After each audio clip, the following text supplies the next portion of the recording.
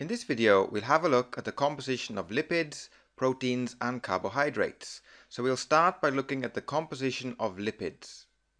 So lipids, or fats and oils, are made up of triglycerides. Triglycerides are formed in a condensation reaction between a glycerol backbone and three fatty acids. So here we have a molecule of glycerol, which is also called propane 1,2,3 triol, and here's a fatty acid. Fatty acids have a long hydrocarbon chain with a carboxyl group, which is a C-double-bond-O COH group at one end.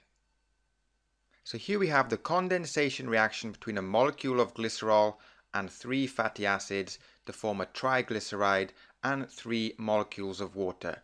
The bond between the glycerol molecule and the fatty acid is called an ester link.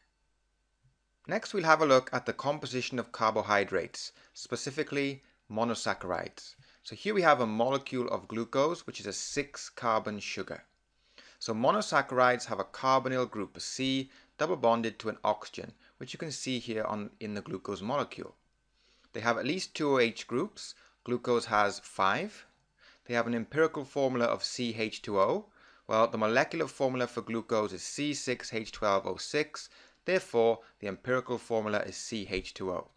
And finally, monosaccharides make up disaccharides and polysaccharides, and starch is an example of a polysaccharide. And finally, the composition of proteins. Proteins are polymers made up of amino acids, which are the monomers. Amino acids contain the NH2 or amino group and the COOH or the carboxylic acid group. Amino acids form proteins in condensation reactions. Here's the structure of a 2-amino acid. It's a 2-amino acid because the R group, which is different for every amino acid, is on carbon number 2.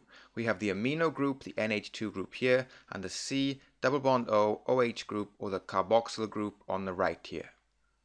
And amino acids, in this example, we have alanine and glycine. They react together, forming a peptide bond, which is a condensation reaction in which a molecule of water is released.